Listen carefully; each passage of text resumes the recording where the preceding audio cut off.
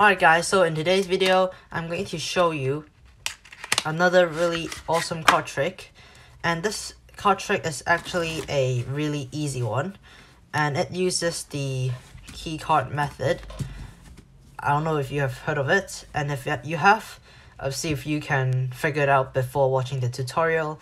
And if you did, make sure to tell me. So I hope you enjoy this video. And let's get started.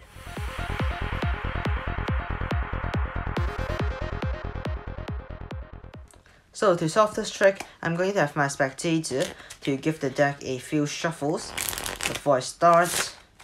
And my spectator can go ahead and do these shuffles.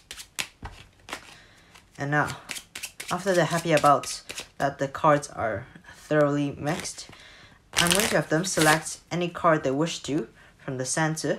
So let's say they just pick one near the top. Let's say it's this one over here.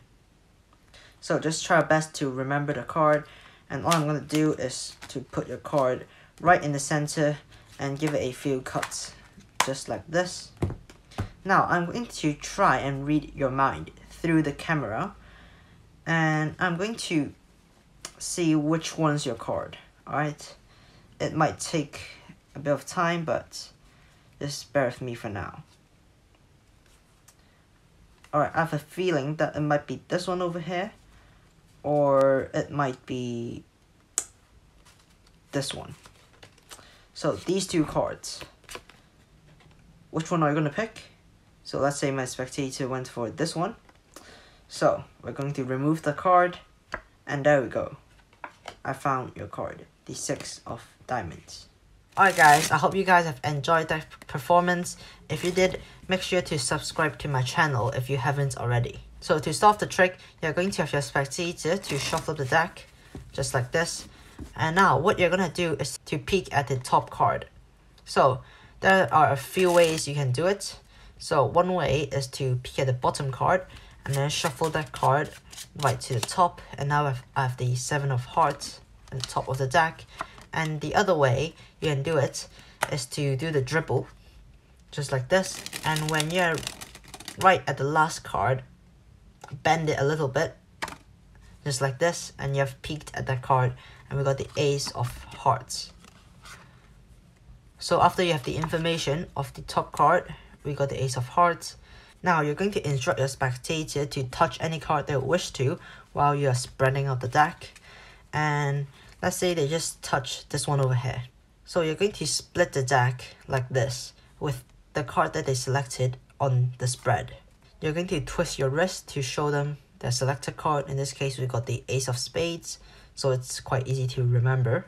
Now, while they're having a look at the card, you're going to do a similar move with the thumb cut, which looks like this. But of course, you're not going to do a cut. All you're doing is wrap the packets like this so that your thumb can actually split the deck and open a gap just like this. Now what you're gonna do is to pretend you're placing this chunk of cards and placing them in the center. So this is what would look like, but in reality what you're doing is grabbing hold of the bottom and also the top card. So one of them is their selection, and the top card is going to be the card that you remembered. So just hold those two cards tight and throw everything into the gap except for those two cards. So you're going to slide everything except for those two cards.